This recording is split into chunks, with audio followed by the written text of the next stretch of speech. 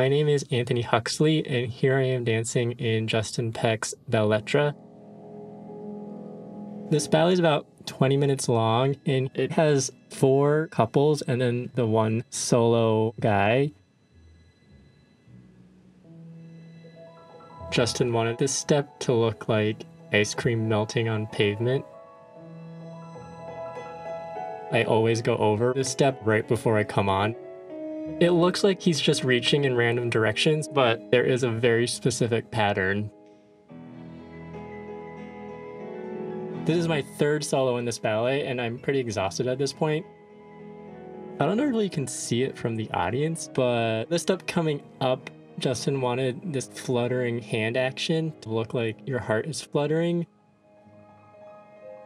These costumes were designed by Mary Katranzu for the 2014 Fall Fashion Gala. It's one of my most favorite costumes to look at, but one of the most difficult ones to wear because the letters are actually made of lace and they don't stretch at all.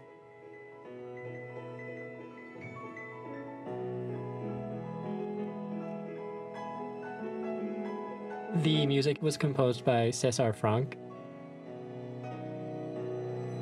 I've known Justin since we were in the School of American Ballet together, so I feel like he really knows me as a dancer and a person here.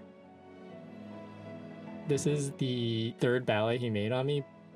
He wanted to showcase who he thought I was, and that was liberating to kind of just be yourself on stage and have somebody kind of know what your strengths are and who you are as a performer.